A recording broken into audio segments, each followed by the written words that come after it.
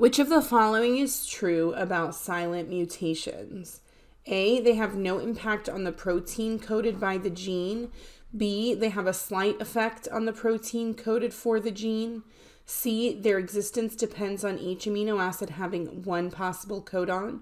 Or D, the amino acid created by the mutation is totally non-functional. So what makes a mutation silent is that a single point mutation doesn't result in a different amino acid being coded, and therefore they have no impact on the protein coded by the gene. This happens because we have some redundancy in our genetic code where some three-letter codons can code for the same, multiple codons can code for the same amino acid. So the answer here is A.